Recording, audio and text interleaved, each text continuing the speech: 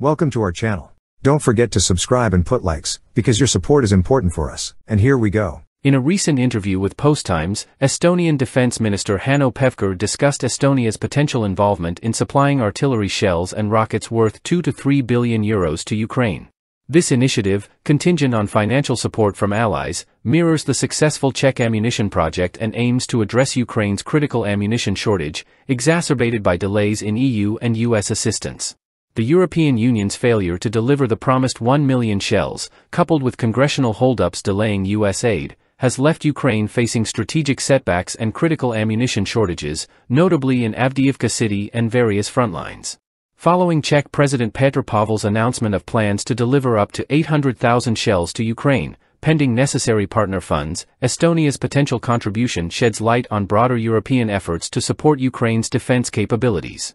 At the Ukraine Defense Contact Group meeting on March 19, attended by NATO and 24 other nations, Minister Pevkur highlighted Estonia's intention to contribute to Ukraine's munitions supply. With 2 to 3 billion euros, Estonia could potentially provide approximately 1 million shells and Grad rockets, crucial for supporting Ukrainian military efforts until year-end.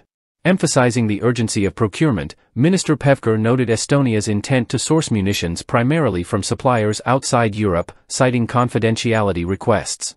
The necessity for 155mm and 152mm shells was underscored, with particular attention to competition from Russia, notably via Belarus, for the latter. While acknowledging the financial challenge of acquiring such a vast array of munitions, Minister Pevkur outlined Estonia's distinct procurement plan separate from the EU's commitment to Ukraine. Collaboration with Czech, British, and Estonian resources could potentially equip Ukraine with 2 to 2.5 million shells within the year, countering Russian artillery strength pending adequate funding. This initiative is crucial amidst ongoing confrontations in Ukraine, where Russian forces have regained battlefield initiative, notably since the loss of Avdiivka last January. The significant ammunition disparity, with Russian forces capable of firing up to 10,000 shells daily compared to Ukraine's limited capacity of 2,000 shots, underscores the urgency of international support for Ukraine's defense capabilities. Estonia's potential contribution represents a significant step in addressing Ukraine's critical ammunition shortage and supporting its defense efforts against Russian aggression.